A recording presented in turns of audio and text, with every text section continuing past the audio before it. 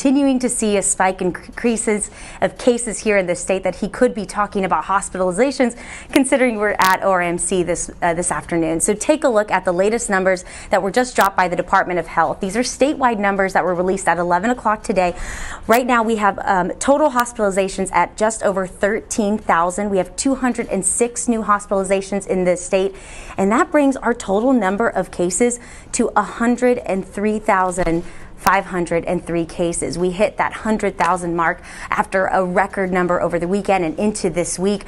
Now again, it is unclear what the governor specifically is going to be focusing on at this news conference today, but over the last couple of times that we've heard from him speak publicly about COVID, he's talked about two major things.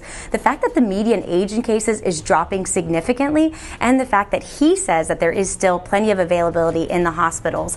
So we got a lot to talk about, especially as there has been increased political pressure from at least local counties like Mayor Demings here for a statewide mask mandate.